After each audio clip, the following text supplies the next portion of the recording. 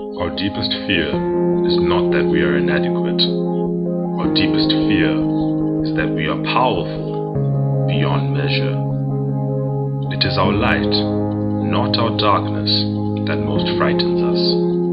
Your playing small does not serve the world. There is nothing enlightened about shrinking so that other people won't feel insecure around you.